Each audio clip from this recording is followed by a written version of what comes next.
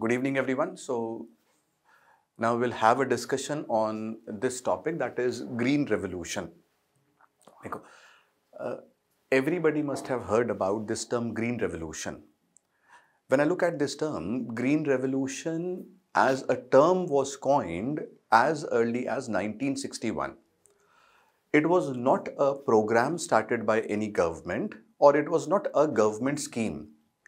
Basically, there were certain changes that we witnessed in the system of agriculture all around the world that resulted in an increased production of food grains, and this is what we refer to as the green revolution. Because suppose I look at a term revolution. Now compare this term revolution with a term reform. जैसे suppose I have a term reform and compare reform with revolution. Just suppose land reforms, economic reforms, and then we have white revolution, green revolution. Both reform and revolution, they are going to signify a change. But the difference is, while reform is often considered as a gradual process, revolution is a sudden change. When a lot of change takes place within no time, that is generally considered as a revolution. It can be a peaceful revolution, it can be a revolution associated with violence, it can be a bloody revolution. So, green revolution refers to the change that we witnessed in the system of agriculture, and this led to increase in the food grain production. Okay. Understand what led to this green revolution. See, when you look at increasing the agriculture production, one of the ideas is agriculture production around the world or in any part can be increased if we are going to use the modern inputs. Whenever we use the modern inputs, use of modern inputs can increase the production. Like for example, if I use the better quality seeds, I can have a better production. If I use better quality fertilizers, the production can improve. If I use better machines, then in that case, I can find more efficiency. There can be a better production. So there was a time when we thought that modernization, that is use of the modern inputs, which were considered modern by then, chemicals and machines, they can increase the agriculture production. Suppose I'm cultivating a crop and I apply urea to the soil.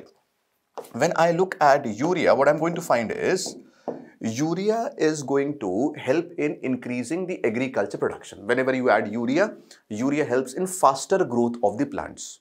Okay? So, if I want to increase the rate of the plant growth, I apply urea. Now, the plant grows to some height because of the urea application. Let's say it is a wheat crop.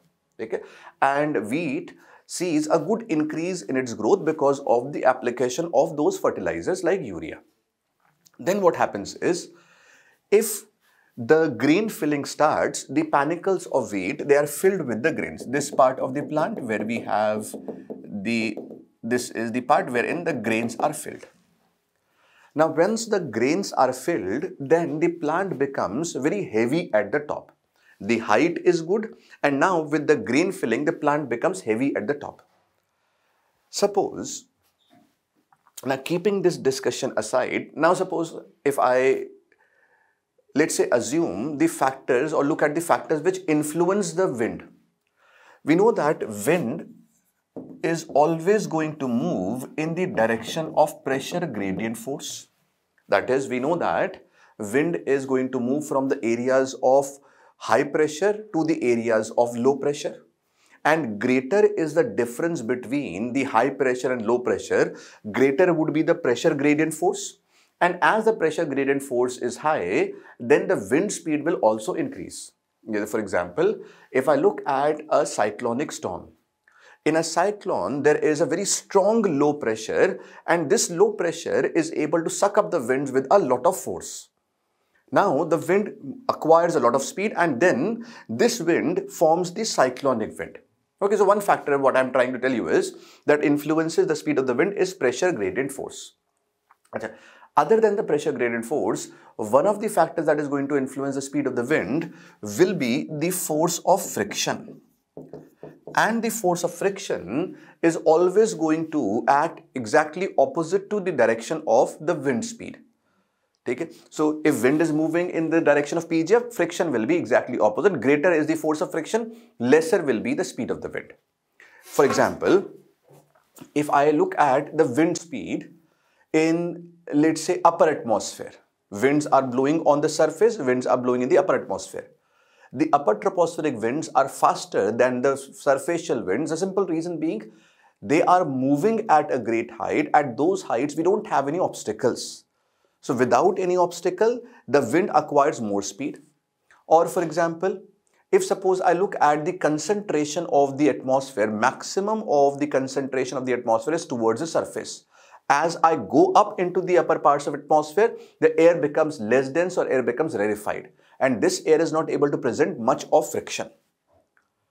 Or same ways, if I compare westerlies in northern hemisphere with the westerlies in southern hemisphere, what I'm going to notice is westerlies in southern hemisphere, they move with a greater speed. And simple reason being, at that latitude where we have westerlies moving in the southern hemisphere, there is limited landmass and open oceans that do not present that kind of friction that is given by the landmasses which have a number of natural or the artificial structures. So, if I have a wind which is moving at a greater height, there is a likelihood, if other factors are constant, that at greater height wind speeds will be more. Lesser is the height of the wind because of greater friction that the wind faces from the surface, the speed of the wind will be less. So greater is the height, more is the speed, lesser is the height, lesser is the speed, and if other factors are constant. Now, when I am cultivating this plant wherein I have applied some amount of urea, plant attains good height and becomes heavy at the top. Now if the wind blows, wind is going to affect this plant, and because it is already heavy at the top, with the effect of the wind, now this plant, the stem, it bends in this fashion. The stem bends in this fashion. This bending of the stem because of this wind effect is what we call as stem lodging. Okay? This is what we call as stem lodging. So stem lodges because of the effect of the wind. And if the stem lodges, then harvesting of this crop using machines is now next to impossible. Moreover, your productivity is less because you are having a stem which is lodged and a good part of the plant is away from the sunlight. So what we witnessed is that if you want to increase the production, you need to use fertilizers like urea, but it is going to lead to good height of the plant and the stem lodges in that case. Now, with aid from Rockefeller Foundation, an American breeder, Norman Borlaug, he started conducting some experiments in Mexico. He found that there is a wheat variety which is there in Japan, Norin 10 variety. It is basically a semi-dwarf variety. That means the height of this variety is less. And he was able to identify that certain genes are there which are responsible for this less height of the plant.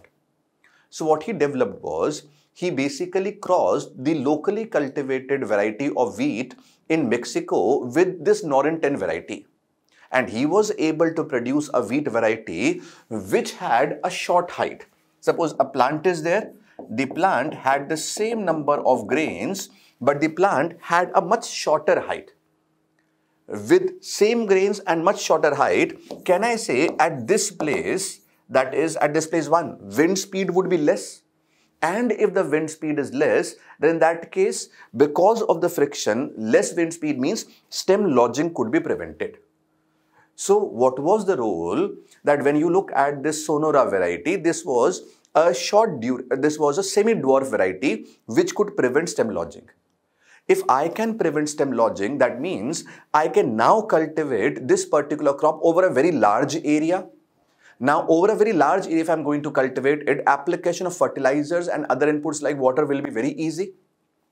Cultivating a single crop over a large area is going to give me economies of scale, and then the entire field can be harvested at one time using the machines.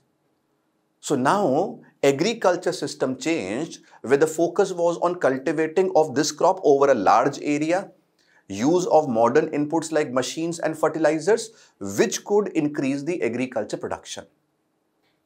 This led to the green revolution in the world. And on the same lines, International Rice Research Institute was set up in Manila, Philippines with funds from or with aid from Ford Foundation. And it was able to develop the first IR8 variety, that is International Rice Variety 8, in 1962. This changed the system of agriculture, the fate of agriculture all over the world, and ushered in the Green Revolution.